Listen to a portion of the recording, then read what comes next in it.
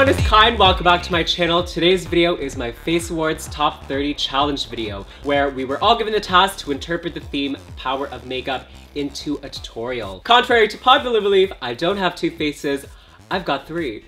You know, when people ask me to sum up or describe my drag, I tend to find it a little challenging, but after really thinking about it, I've realized I'm sort of this twisted inbreed between a showgirl and a clown and an artist. In my heart, I'll always be a diva who loves glamour and rhinestones, showmanship. But aside from being this pretty face, I am also an entertainer. I love to be campy and corny. And on top of all of that, I can be conceptual and dark and innovative. And makeup is really my vehicle for expressing those three facets of my personality. So that's what Power of Makeup means to me. Now, since this is a competition, I'm gonna need all of your help to push me through from the top 30 down to the top 20. So from now, May 18th up till May 24th, you can get 3 votes per day per email address. I'll leave the voting link down in the description and in the comments, but without further ado, let's jump into the tutorial. Alright, so this is gonna be a long tutorial because we're doing 3 different elaborate looks all in one. But to start off on my main face, I'm of course putting on my wig cap and gluing down my eyebrows. A typical first step if you've seen my makeup tutorials here before. You have to set this all with powder to A, see if there's any texture still that was hard to detect before, and B, soak up any excess moisture from that glue so that we can move on to the next step, which is foundation. Stipple this and press this straight onto the brows and anywhere else that you want maximum coverage, and buff it around in circles everywhere else, including down the jaw and upper neck so that it blends into our surrounding skin. I'm going to use a variety of foundation colors to add the contours and highlights along the bridge of my nose and the edges of my face. For those edges, I like to use that same foundation brush from before because I find that with the leftover foundation still on it, it actually adds ease to blending everything together. When you're happy with the colors that you've laid down and blended, set everything with powder. I like to contour with both creams and powders. What can I say? I'm just very festive. So I'm gonna go over the exact same parts now with a dark brown contour color, but not the same brush. You're gonna wanna switch from a foundation brush to a powder brush, which usually is gonna be fluffier and softer. Still using the exact same contour colors, this is all actually from the NYX Contour and Highlight palette. I'm using that as an eyeshadow to softly start defining my eye socket with brown. Now, since we're about to work on the eyes now, I'm setting my face with a dewy finish setting spray to make my skin look a little bit more like skin and less like powder. And this is the face that I made when I accidentally reached for brush cleaner and let that work its way into my mouth. Anyway, next we're gonna put on some eyeliner using the Epic ink liner, or whatever works best for you. And then next up, I'm adding glitter to the space between my eyeliner and my crease shadow, sandwiched right in between. This is gonna serve as a sort of background color to the rhinestones we're about to glue on top. So the idea behind this face is it's sort of my regular Kyne pretty makeup, but just amped up. So instead of the usual glitter eye, we've got rhinestone eyes. Instead of normal brows, we're gonna do rhinestone brows. I'm just using lash glue to adhere the rhinestones. It's a great glue, it's something that everybody has, but for larger, heavier stones, you might want to use something like a special effects adhesive. That's what you see on my little popsicle stick here. I just added the stones on the brows sporadically, cascading outwards and upwards, so as to kind of lift the face up. I actually took apart a cheap old necklace to get these bigger stones. You know what? You gotta do what you gotta do. I decided I wanted more separation between the eye rhinestones and the brow rhinestones, so I darkened that crease color by actually putting eyeliner along that socket line and smudging it upwards with black shadow until that eyeliner fully disappeared into the shadow. Taking some white eyeliner now on a brush, and I'm really exaggerating that space between the crease and the eyeliner, so it just looks like the rhinestones are continuing all the way up, at least if you look at it from a distance. I'm also using that white liner in my waterline, extending that out, and I'm going to underline it with black that I'm also going to diffuse downwards. I feel like I look like a bird with all of these stripes and wings. Maybe you can see a pattern here. We've got black, rhinestones, black, white, black. All of the harshest edges are right up against the eye, and then the blending and diffusion is always going in a direction away from the eyes, so that when you look at my makeup, your eyes are drawn straight into mine.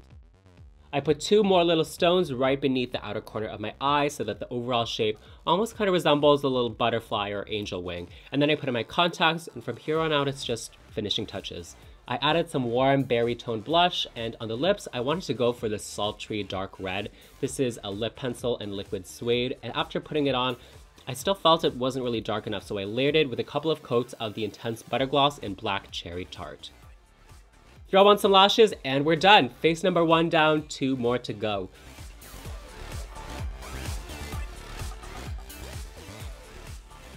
The two faces on my shoulders, they're actually masks I attached to styrofoam heads that I subsequently glued onto my costume. The masks are actually totally custom made from scratch using a mold of my face. I smeared petroleum jelly all over this to act as a release agent because we're going to be coating this in liquid latex, which is a derivative of rubber, and that's what our mask is going to be made out of. We're applying this in thin coats one at a time with a wet sponge and using a hairdryer to speed up the drying process in between each coat. It goes on white and dries to an amber color. You'll actually see the color change happening as I'm speeding up this video. Now I did a total of probably like 10 layers. Around layer 4, it's thick enough for you to peel off without it ripping, but I went up to layer 10 because I really want it to be thick enough to retain enough shape without flopping like a souffle, because then the face looks sunken and flops, and it no longer looks like you, which defeats the whole purpose.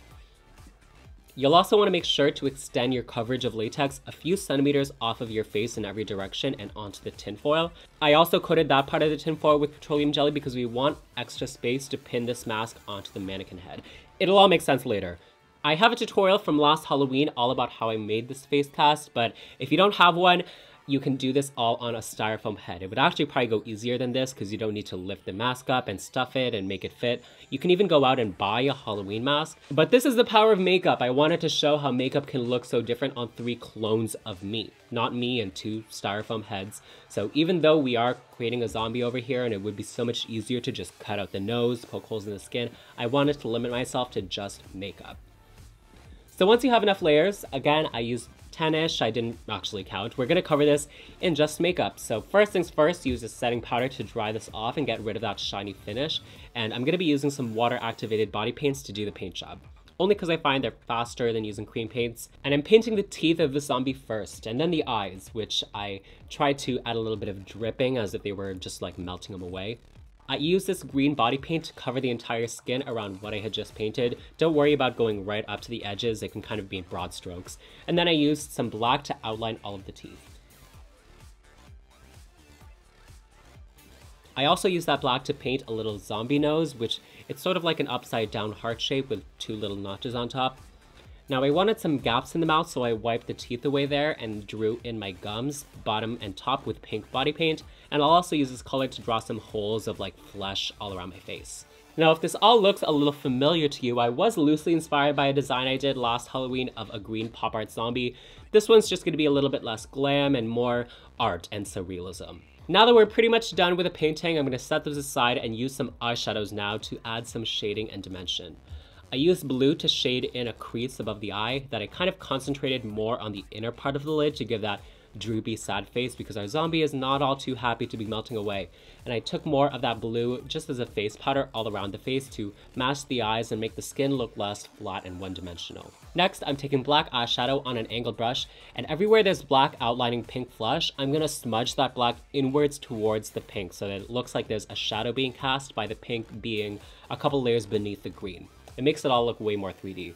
I took more black paint and extended some of those holes into droopy little lines, sort of to hit that reference to surrealism and just make me look a little sadder. And finally, I took a toothbrush and flicked some yellow and black all around my face to just make it more distressed. And that's it for the zombie face. Since we added petroleum jelly, this should lift off pretty easily. Just make sure to get all of those edges. Once it's all off, I'm stuffing some of the inside with cotton balls and latex. The reason why is because we want to put this over top of a styrofoam head, which is smaller than my man face, so we need to stuff the inside of this to make up for that gap, or else, like I said, it'll look droopy. It should just be sufficient to stuff the lining like around the perimeter and the nose, and I'm gonna fully let that dry overnight. Now let's move on to the clown face. Off camera, I repeated the same exact steps of coating the face cast so we can jump straight into the paint. Firstly, I covered this with a mixture of white face paint and the palest shade of the Total Control Drop Foundation. We want our clown to be white like a clown, but also still look a little bit human. So after putting down our base, we're gonna powder that and move on to the eyes. I started off with a blue shadow again, and like the zombie face, I want to give our clown a little bit of a sad, droopy eye by concentrating that color into the inner upper corner of the eye, so it angles the eye downwards almost. Here I'm using my Epic ink liner again, and I'm going to draw out an eye. Now, I'm terrible at drawing with a pencil and paper if I have to do it freehand, let alone drawing like a realistic looking eye. I don't know how people do it, but the way I managed was I started off kind of pretending as if I was doing eyeliner on somebody else's eye, doing that lower liner, and connecting it with an upper liner. And I smudged this into the blue with some black shadow. And then I took some white paint and whitened that inner eyeball in case any blue blood into that area, because this is going to be the whites of her eye. And then I took my liquid liner and I drew a big pupil right in the center as if I was wearing circle lenses.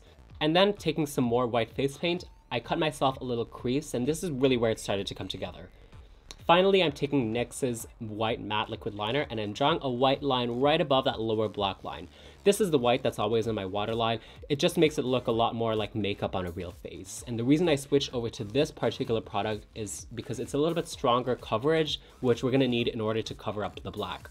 I also took some pink eyeshadow and added that like flush tone to the corners of my eyes. I may have gone a little bit overboard, let's be honest, in the realism of all of this. It was kind of unnecessary and hard to see from far away. But the final touch is just going to be a little reflection in the pupil and then repeat the same process on the other eye. Next up, adding some bright blush with the primal colors in both pink and red. I added some of that to the eyeshadow. Just for fun, I felt it needed more color than just blue. To paint the red nose and red lips, I used a red liquid suede lipstick with a lip brush to paint in those features. Oh, and don't forget to add some dark shadows to the nostrils so they look like real nostrils and not like they're covered up. Using that epic ink liner again, I'm drawing some clown brows and that little line through one eye that sometimes clowns have. And finally, to finish this off, we're going to give her some big drag lashes. Again, I'm peeling this off slowly and I'm stuffing the nose and edges of the mask with more cotton and latex. Now you should have two masks that are nice and stuffed and ready to go on our styrofoam heads. These are what I use to display my wigs. I had to sacrifice two of these by cutting down the neck so that just the head is popping out.